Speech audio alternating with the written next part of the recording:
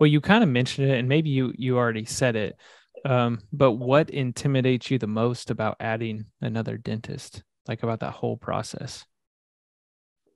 Yeah, I mean, honestly, it's the leadership component that Mm, intimidates me the most, and fear of failure, mm, fear of that associateship not working out. You hear about, it's kind of like the divorce rate. It's like 60% or whatever of associateships fail, mm. and you want to find somebody that is going to lead your team similar to you, similar philosophies, similar skill. You want to have somebody that's going to treat your patients well, do a good job, so you're not having to redo work or make excuses for what they're doing. You also want somebody that's going to stick around, and an associate position, which is what I'm looking for, would be a dentist that's happy to work under me.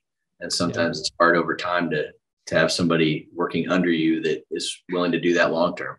So yeah, I'd say my biggest fear is, just keeping them happy, treating them well, but holding them to a high standard. And it's just going to be kind of a blown up version of what I'm already doing, because I Yeah. feel like they're going to carry a lot of weight once they come in. So Yeah. Well, I know there's a lot there, but I also know that you can do it. Have no doubt that you can lead well. So I'm sure it's going to be a journey, but no doubt in my mind that you can do it and do it well.